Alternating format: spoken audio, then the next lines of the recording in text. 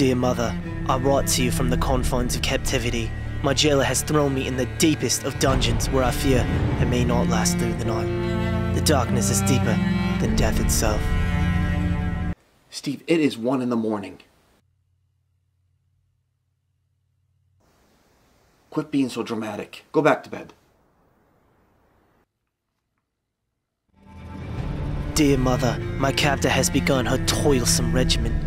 She has found my labor to suit her brutal needs. I am not but a slave in her eyes, mere dust in her presence. May God have mercy on me. Steve, all I asked was for you to take the trash out. Was that too much to ask? No, let me answer that. It wasn't. 87 years ago was the last time I saw food fit for my palate. Nay, I have failed to see any morsels fit for human consumption for that matter. My captor refuses any and all requests for sustenance that suit my needs. Now listen to me, buddy. I've told you twice, 3 times now. We are not having pizza for breakfast, lunch, and dinner. Okay? Since when did you stop liking my cooking anyways, huh? You want to hurt your mother? That's how you do it.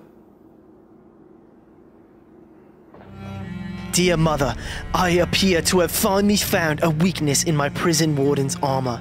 She appears to struggle with mathematics. Though I have yet to find a way to use this information to my advantage, I most certainly will, in time. Steve, these problems are ridiculous. John buys 75 watermelons for Lucy. How old does that make Susan? I don't know. I'm not a math teacher, okay? I haven't been in math class since George Bush was president. That was junior. And it was his 2nd term.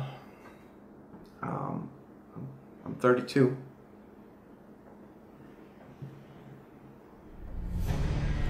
Dear Mother, today my captivity has hit rock bottom. My only lifeline, the last sliver of light in this otherwise dark existence, was confiscated without remorse. The lone bird I could hear through the bars of my cell has stopped its hope-giving song. I fear its absence will finally drive me over insanity's cliff. Why? Oh, why? Steve, you're not getting the phone back. Sorry. No, you know what? I'm not sorry. I'm not sorry. Your eyes are going to melt to the screen. And then who's going to be crying? Not going to be me. Not going to be me. You know, I ought to put your name on a church prayer request list, and finally maybe people will understand what I'm going through around here.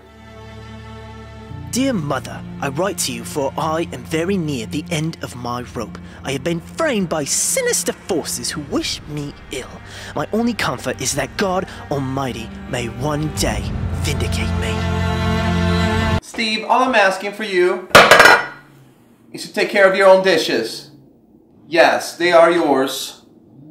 Nobody else sits around and eats a whole box of breadsticks on their own. You think I'm raising a pack of howler monkeys around here? Steve! Dear Mother, so, the other inmates have found cause to stir the jailer's wrath against me. It's all unfounded, of course, but they have my captor's ears wrapped around their smarmy little fingers. Mark my words, I will have my vengeance, in this life or the next. Steve, did you smack your sister upside the head? For insubordination? Huh? Yeah, I thought so. And what's with telling your brother that he's destined for HE double hockey sticks if he doesn't repent? He's 4 years old. Huh? He's 4. Quit it. Dear Mother, this may be my last entry. My sentence is almost served.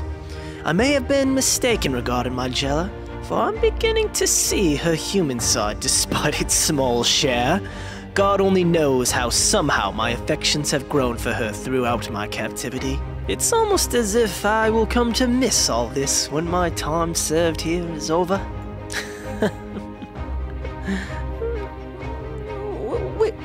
We'll see. We'll see. What is this? Another one of your letters? Huh? Okay.